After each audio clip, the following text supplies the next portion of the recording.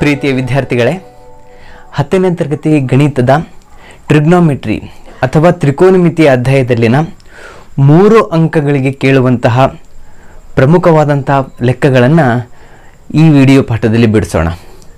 ಕನ್ನಡ ಮತ್ತು ಇಂಗ್ಲಿಷ್ ಎರಡೂ ಮಾಧ್ಯಮದ ವಿದ್ಯಾರ್ಥಿಗಳಿಗೆ ಅನುಕೂಲವಾಗುವಂತಹ ಟ್ರಿಗ್ನೋಮೆಟ್ರಿ ಅಧ್ಯಾಯದಲ್ಲಿನ ಇಂತಹ ಲೆಕ್ಕಗಳನ್ನು ಬಿಡಿಸಿರುವ ವಿಡಿಯೋ ಪಾಠಗಳ ಲಿಂಕನ್ನು ಡಿಸ್ಕ್ರಿಪ್ಷನಲ್ಲಿ ನೀಡಿದ್ದೇನೆ. ಅವುಗಳ ಉಪಯೋಗವನ್ನು ಪಡಿಬೋದು. ಈಗ ಮೊದಲನೇ ಲೆಕ್ಕವನ್ನು ಬಿಡಿಸೋಣ. ಪ್ರೀತಿಯ ವಿದ್ಯಾರ್ಥಿಗಳೇ, ಈಗ ನಾವು trigonometric ratios of complementary angles ಅಂದರೆ ತ್ರಿಕೋನಮಿತಿಯಲ್ಲಿ ಪೂರಕ ಕೋನಗಳಿಗೆ ಸಂಬಂಧಪಟ್ಟಂತೆ ಒಂದಿಷ್ಟು ಲೆಕ್ಕವನ್ನು ಮಾಡೋಣ. ಇದು ತುಂಬ ಟ್ರಿಕ್ಕಿಯಾಗಿದೆ, ತುಂಬ ಚೆನ್ನಾಗಿದೆ ಲೆಕ್ಕ. 2 ಅಂಕಕ್ಕೆ ಕೇಳೋಕ್ಕೆ ತುಂಬ ಚೆನ್ನಾಗಿದೆ. ಹಾಗಾಗಿ ಈ ಲೆಕ್ಕವನ್ನು ನಾವು ಕಲಿಯೋಣ. ನೋಡಿ, tan 1 degree into tan 2 degree into tan 3 degree ನೋಡಿ ಅಪ್ ಟು ಟ್ಯಾನ್ 89 ಡಿಗ್ರಿ ಇದರ ಒಂದು ಪ್ರಾಡಕ್ಟ್, ಇದರ ಒಂದು ಗುಣಲಬ್ಧ 1 ಎಂದು ಸಾಧಿಸಿ ಅಂತ ಕೇಳಿದ್ದಾರೆ. ಈಗ ನಾವು ಫಸ್ಟ್ LHSನ ಬರ್ಕೊಂಡ್ಬಿಡ್ತೀನಿ ನಾನು.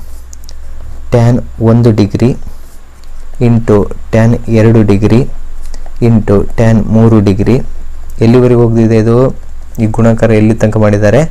ಟ್ಯಾನ್ 89 ಡಿಗ್ರಿ ತನಕ ಮಾಡಿದ್ದಾರೆ. ಈಗ ಟ್ಯಾನ್ 1 ಡಿಗ್ರಿನ ನಾನು ಹಾಗೆ ಬರ್ಕೊತೀನಿ. ನೋಡಿ, tan 2 degree into tan 3 degree ಇದು ಹೀಗೆ ಮುಂದುವರಿತಾ ನಮಗೆ ಗೊತ್ತಿದೆ. Tan 4 degree, tan 5 degree, tan 6 degree ಈ ರೀತಿಯಾಗಿ ಹೋಗ್ತಾ ಕಡೆಗೆ ಅದು ಎಲ್ಲಿ ತನಕ ಹೋಗ್ತಾನೆ ಇರುತ್ತೆ. ನೋಡಿ, ಈಗ ಉದಾಹರಣೆ tan 44 degree, tan 45 degree, ಮಧ್ಯದ್ದಿದು tan 46 degree, ಹೀಗೆ ಹೋಗ್ತಾ ಹೇಗೆ tan 87 degree, tan 88 degree, tan 89 degree, ಹೌದಲ್ವಾ? ಈ ರೀತಿಯಾಗಿ ಬಂತು. ಟ್ಯಾನ್ 1 ಡಿಗ್ರಿ ಜೊತೆ ಟ್ಯಾನ್ 89 ಡಿಗ್ರಿನ ಇಡ್ತೀನಿ, ಗುಣಿಸ್ತೀನಿ. ಸ್ವಲ್ಪ ಪಕ್ಕಕ್ಕೆ ಇಂಟರ್ಚೇಂಜ್ ಮಾಡಿಸ್ತಾ ಇದ್ದೀವಿ. ನೋಡಿ, ಆಯ್ತಲ್ವಾ? ಎಲ್ಲ ಗುಣಾಕಾರನೇ ಮಾಡ್ತಾ ಇರೋದು. ಟ್ಯಾನ್ 2 ಡಿಗ್ರಿ ಜೊತೆ ಏನಾಗುತ್ತೆ ನೋಡಿ, ಟ್ಯಾನ್ 89 ಡಿಗ್ರಿನ ಇಡ್ತೀನಿ, 88 ಡಿಗ್ರಿನ ಇಡ್ತೀನಿ. ಟ್ಯಾನ್ 3 ಡಿಗ್ರಿ ಜೊತೆ ಟ್ಯಾನ್ 87 ಡಿಗ್ರಿ ಇರುತ್ತೆ, ಅದಿರುತ್ತೆ. ಹೀಗೆ ಹೋಗ್ತಾ ಕಡೆಗೆ ಏನಾಗುತ್ತೆ ನೋಡಿ, 44 ಜೊತೆ 46 ಬರುತ್ತೆ. ಟ್ಯಾನ್ 44 ಡಿಗ್ರಿ ಜೊತೆ ಟ್ಯಾನ್ 46 ಡಿಗ್ರಿ ಬರುತ್ತೆ ಇಂಟು ಟ್ಯಾನ್ 45 ಡಿಗ್ರಿ, ಅದು ಏಕಾಂಗಿಯಾಗಿ ಒಂದೇ ಉಳ್ಕೊಳ್ಳುತ್ತೆ. ಈಗ ನೋಡಿ, ಟ್ಯಾನ್ 1 ತೀಟಾ 1 ಡಿಗ್ರಿ ಹಾಗೆ ಬರಿತೀನಿ ಇಂಟು ಇದನ್ನು ಟ್ಯಾನ್ 89ನ ನಾವು ಕಾಂಪ್ಲಿಮೆಂಟರಿ ಆ್ಯಂಗಲ್ಸ್ ಆಗಿ ಬರೀಬೇಕು. ಅಂದರೆ 90 ಮೈನಸ್ ತೀಟಾ, 90 ಮೈನಸ್ ತೀಟಾದಲ್ಲಿ ಬರೆದ್ರೆ ಏನಾಗುತ್ತೆ? ಇದನ್ನು 90 ಡಿಗ್ರಿ ಮೈನಸ್ 1 ಡಿಗ್ರಿ ಅಲ್ಲ. ಟ್ಯಾನ್ 89 ಡಿಗ್ರಿ ಅಂದರೆ 90 ಮೈನಸ್ 1 ಆಯಿತು.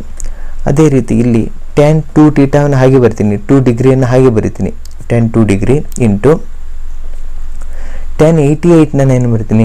ಟ್ಯಾನ್ 90 ಡಿಗ್ರಿ ಮೈನಸ್ 2 ಆಯಿತು. ಅದೇ ರೀತಿ ಟ್ಯಾನ್ 3 ಡಿಗ್ರಿ ಹಾಗೆ ಇದೆ, 87 ಟ್ಯಾನ್ 87ನ ನಾನು ಟ್ಯಾನ್ 90 ಮೈನಸ್ 3 ಬರಿತೀನಿ. ಅದೇ ರೀತಿ ಮುಂದುವರಿತಾ ಹೇಗಾಗುತ್ತೆ ನೋಡಿ, ಇಲ್ಲಿ ಟ್ಯಾನ್ 45 ಡಿಗ್ರಿ ತನಕ ಹಾಗೆ ಬರಿತೀನಿ. ನೋಡಿ, ಇದನ್ನು ಬರಿಬೋದು. Tan 44 degree into tan 90 minus 44 degree ಅಂತ ಬರಿಬೋದು, ಹೌದಲ್ವಾ? ಈಗ ಟ್ಯಾನ್ 45 ಹಾಗೆ ಬರೆದಿದ್ದೇನೆ. ಈಗ ಇಲ್ಲಿ ಟ್ಯಾನ್ 1 ಡಿಗ್ರಿ ಹಾಗೆ ಇರಲಿ. ನೋಡಿ, ಕಾಂಪ್ಲಿಮೆಂಟರಿ ಆ್ಯಂಗಲಲ್ಲಿ ನೋಡಿರ್ಬೋದು, ಸೈನ್ 90 ಮೈನಸ್ ತೀಟಾ ಅಂದರೆ ಕಾಸ್ ತೀಟಾ, ಕಾಸ್ 90 ಮೈನಸ್ ತೀಟಾ ಅಂದರೆ sign theta, tan 90 minus theta ಅಂದರೆ ಕಾಟ್ ತೀಟಾ. ಆ ಪ್ರಕಾರ ಇಲ್ಲಿ ನಾವು ಅದನ್ನು ಕಾಟ್ ಅಂತ ಬರಿಬೋದಲ್ವಾ? ಕಾಟ್ 1 ಡಿಗ್ರಿ ಅಂತ ಬರಿಬೋದಲ್ವಾ? ಹೌದು. ನೆಕ್ಸ್ಟು ಟ್ಯಾನ್ 2 ಡಿಗ್ರಿ, ಇದು ಕಾಟ್ 2 ಡಿಗ್ರಿ ಆಯಿತು. ಅದೇ ರೀತಿ ಟ್ಯಾನ್ 3 ಡಿಗ್ರಿ ಏನಾಯಿತು? ಕಾಟ್ 3 ಡಿಗ್ರಿ ಆಯಿತು. ಇದು ಹಾಗೇ ಹೋಗ್ತಾ ಟ್ಯಾನ್ 44 ಡಿಗ್ರಿ, ಇದು ಕಾಟ್ 44 ಡಿಗ್ರಿ ಆಯಿತು. ಕಡೆಗೆ ನನಗೆ ಉಳಿದಿದ್ದು ಟ್ಯಾನ್ 45 ಡಿಗ್ರಿ ಹಾಗೆ ಇದೆ. ಹಾಗೆ ಟ್ಯಾನಲ್ಲೇ ಇಟ್ಬಿಡ್ತೀನಿ. ನೋಡಿ, ಟ್ಯಾನ್ ಮತ್ತು ಕಾಟ್ ನೋಡಿ ಒಂದಕ್ಕೊಂದು ಅದು ವಿಲೋಮಾನುಪಾತವನ್ನು ಹೊಂದಿದೆ. tan θ is equal to 1 cot θ ನೋಡಿರ್ಬೋದು ನೀವು.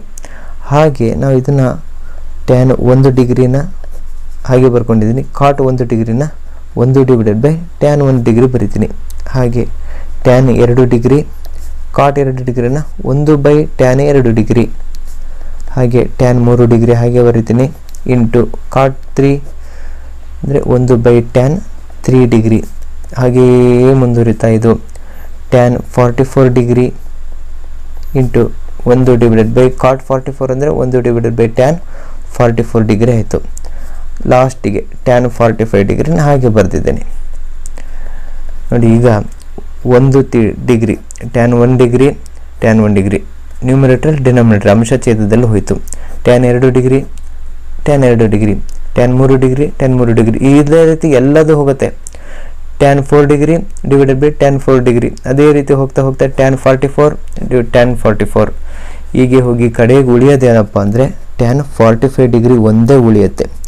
tan 45 ಡಿಗ್ರಿ ಇದರ ಬೆಲೆ ಏನು? tan 0 tan 30 tan 45 ಹೀಗೆ ನೆನಪು ಮಾಡಿಕೊಂಡ್ರೆ tan 45 ಬೆಲೆ ಏನಪ್ಪ ಅಂದರೆ 1. ಇದನ್ನೆಲ್ಲ ನಾವು ಸಾಧಿಸಬೇಕಿದ್ದು ಎಂದು ಸಾಧಿಸಿದೆ, ಹೆನ್ಸ್ ಪ್ರೂವ್ಡ್.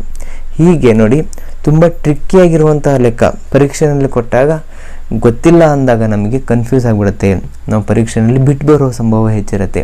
ಹಾಗಾಗಿ ಇದನ್ನು ಅವರು 2 ಮಾರ್ಕ್ಸಿಗಾರ ಕೇಳಿ ಅಥವಾ 3 ಮಾರ್ಕ್ಸಿಗಾರ ಕೇಳಿ ಸುಲಭವಾಗಿ ಮಾಡ್ಬೋದು.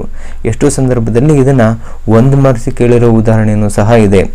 ಇಷ್ಟನ್ನೇ ಕೇಳಿ ಏನಾಗುತ್ತೆ ಇದರ ಬೆಲೆ ಎಷ್ಟು ಅಂತ ಕೇಳ್ಬೋದು. 1 ಮಾರ್ಕ್ಸಿಗೆ 1 ಅಂಕ ಬಂದಿರುತ್ತೆ, ಇದಕ್ಕೆ ಉತ್ತರನೂ ಸಹ ಒಂದೇ ಇರುತ್ತೆ. ಈ ರೀತಿಯಾಗೂ ಕೇಳ್ಬೋದು. ಹಾಗಾಗಿ ಇದರೊಂದು ಪರಿಚಯ ಇರಲಿ ಅನ್ನೋ ಉದ್ದೇಶಕ್ಕೆ ಈ ಲೆಕ್ಕವನ್ನು ಮಾಡಿಸಿದ್ದೇನೆ. ಇದೇ ಥರ ಮತ್ತೊಂದು ಲೆಕ್ಕವನ್ನು ನೋಡೋಣ.